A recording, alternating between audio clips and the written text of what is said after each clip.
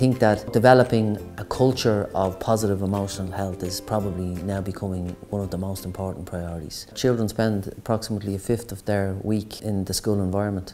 So if that environment is healthy from a psychological and emotional perspective, an environment where young people feel they're able to talk about emotions, that they're able to express emotions, that there's a culture of respect within the classroom, then there's a strong possibility that a child will take that emotional health away with them. Well, I suppose the first thing to see is, and look out for, is a change in behaviour. Sometimes people behave in certain ways and it's to do with a temperament issue or a personality issue, and they can be quite enduring qualities over time, but what you're looking for is a change in behaviour. Someone who was quiet, who's now a bit more irritable, someone who was happy-go-lucky, who's now a bit more stressed. And that change in behaviour is usually an indication that something is amiss. And obviously we think about childhood, we don't think that feelings and articulation of feelings is something that comes naturally to them. So oftentimes what you see might be an indication of something that seems quite different to the behaviour that it exhibits. Something like anxiety can come across as anger. Something like sadness can come across as just being quiet or withdrawn.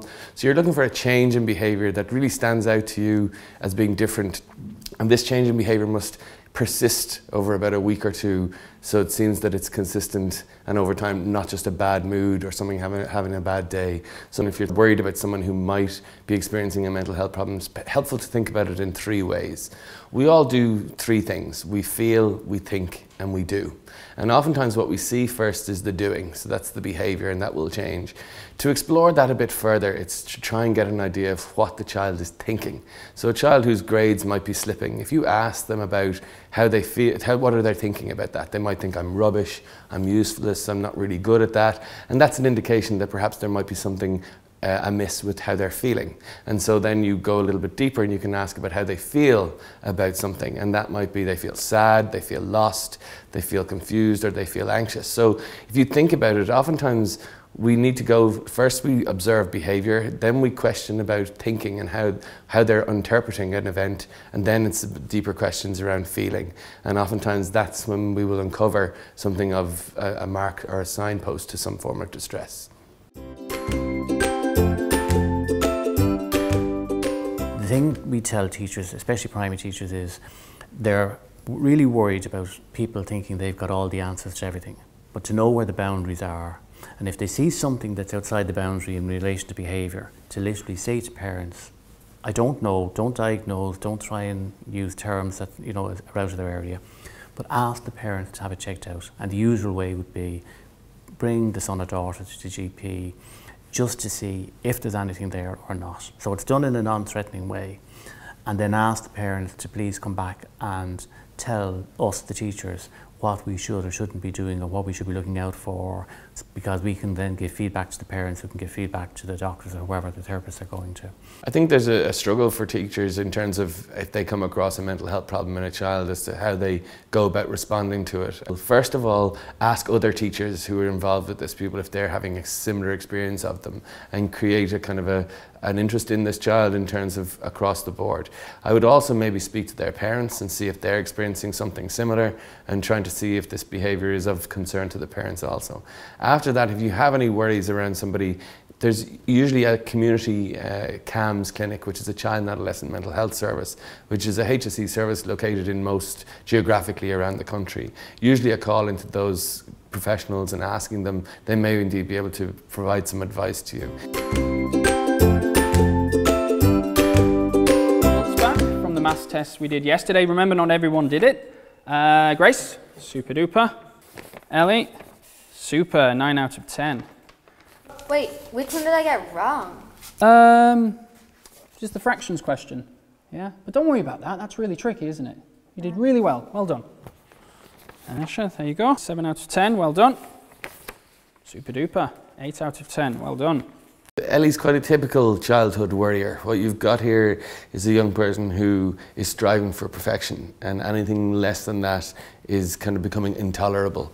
The way in which Ellie's reacting to her mark, which is really good, is that it's not enough for her and she doesn't know what enough is. So she's checking out with her teacher if she can do better, and if so, how does she do it? In this situation, from the teacher's point of view, it's really about reassuring Ellie that 9 out of 10 is enough. And in fact, it's really good, and for her to value what she has achieved rather than the one mark that she missed. As it's an issue for most of us that we will always focus on the bits that we don't get right. But in fact, tolerating imperfection and being able to cope and respond to life events without getting upset or distressed about it is really important. So the teacher's role in this situation is to try and minimize her distress, but also contextualize for her that she's achieved something really good here and that she needs to focus on that rather than on the bits that she's missing out on. What we tell all about parents and teachers is to value effort, not outcome. Whatever you put into something, it's the effort that you put into it that we need to recognise, and that the outcome is only a consequence to that. So for teachers who are worried about students who are hypersensitive to criticism, it's about focusing on the effort, not the outcome. It's not about points, and especially in smaller children, the issue shouldn't be about grades, it should be about the activity and engaging with the activity and what they got from it. And what you're trying to do is to improve their performance and their awareness of their own abilities, but do that in a way that obviously that they can understand. For young people, being emotionally healthy involves essentially 3 things. It involves being able to be happy, believing in themselves, or learning to believe in themselves, and then thirdly, feeling safe. So you can see how emotional resilience is core to all of those things. And to try and overprotect our children and ensure that they don't experience trauma or negative things is unreasonable. On the other hand, exposing them too much to negative experiences is also not going to be conducive. But they need to be able to cope and learn how to cope with difficulties and to enjoy the good times. And that's really what resilience is about. It's your spelling test. I just want to see that you've tried, okay? The second thing is, don't worry. I'll be saying the words twice for you. I'll say it once, and then I'll say it once again. Okay, so number 1, who can spell explain? To explain something. Who can spell explain, Grace? E-X-P-L-A-I-N-E. Explain, E. Ooh, without the E, but we've got it right. Oh, good go. Well done. Who can spell, ooh, maybe a tricky one at the end, terrified, if you're terrified of someone or something. Shh, hands up. Cara? T-E-R-R-I-F-I-E-D. I-E-D, yeah, terrified, tricky ending there. Again, in the case of Leah, this is a very similar event that you would hear parents and teachers recall in terms of young people that I would have met over the years. This situation here is, if we look at it, there's a spelling test being presented to the class at this point, which is a kind of a public spelling test. And it's at this point that Leah begins to misbehave. She begins to become disruptive and distracting in the classroom. And ordinarily this behaviour will escalate to the point of the young person being chastised by the teacher or asked to leave the classroom. In this instance, some young people will describe that as a relief. In Leah's case, she may be really worried about her ability to perform in the spelling test, and it can be for a number of reasons. There may be an issue around learning, around spelling, with dyslexia that maybe hasn't been identified and she hasn't gotten support with at this point. In the case of Leah, it's oftentimes better to be known as the class clown than someone who isn't able to do the spelling test. And so the misbehaviour, which parents and teacher interpret as a child being naughty, disobedient or bold, is actually a child who's trying to survive in very anxious circumstances and doesn't want her inadequacies or failures to be demonstrated in front of her peers. So we have to look for the meaning behind behaviour, that oftentimes it's not what it seems. And we could say she's being naughty or difficult and she needs to be sanctioned for that, or we could take some time to ask her why, and let's try and put these two pieces together and see if we can help Leah to manage her spellings rather than be sitting in a corridor. Have a willingness to open up the place for conversation. And you can open up that place for conversation and change a culture in a school or in a family only by being able to accept the reality of stress and a difficult reaction to it. In that setting, a child who may be depressed now, or even unruly, or underperforming, or acting in a misbehaved fashion, acting out as we'd say, may even be a good thing, because they're the children that you might actually have the opportunity for the conversation to happen with.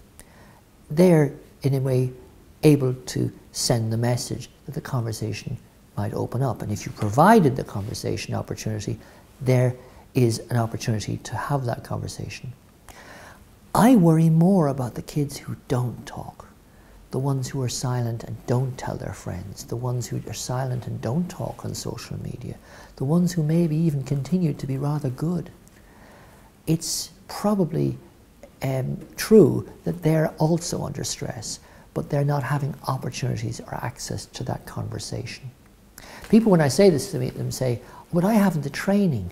How could I have that conversation? I'm going to do more harm than good, they say. The answer is no one is ever harmed by having the mental health conversation. But many people suffer because they didn't have the opportunity. And schools are places where that opportunity needs to be created.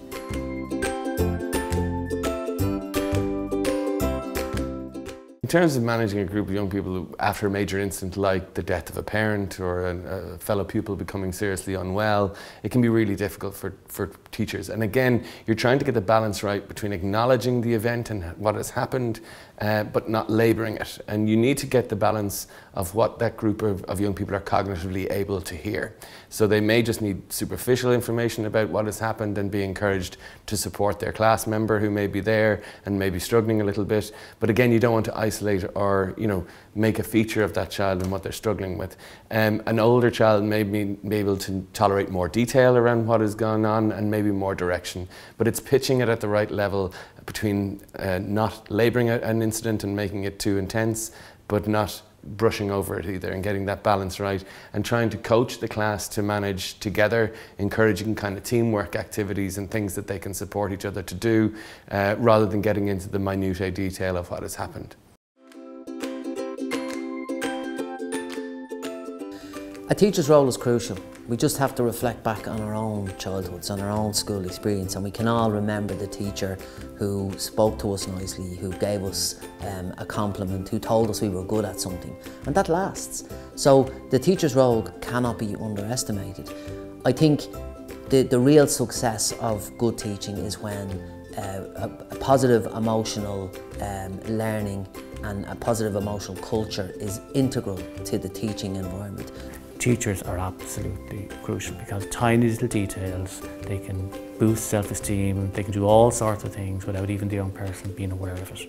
So they are one of the key elements. Now, they're not mental health professionals, they're not there to diagnose, but just in the normal run of the mill, they will actually be able to boost a young person's self-esteem and ego and all that kind of stuff very, very easily.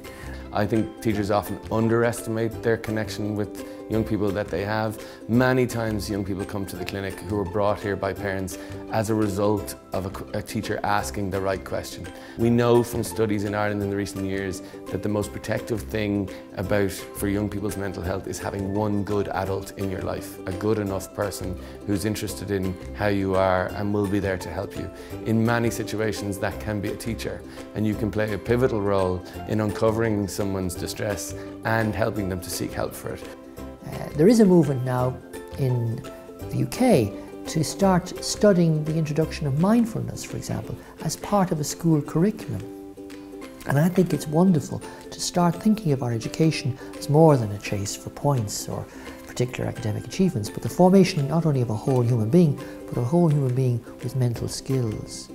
And that kind of conversation will emerge from a cultural change in the school that's committed to a conversation about the stress, about the distress, and actually a willingness to invite not just those who are noisy about that, but those who are at the back of the class and maybe quiet about that. We think parents pick all these things up. Most of these are picked up actually by schools and teachers. Teachers are actually doing this without realising it.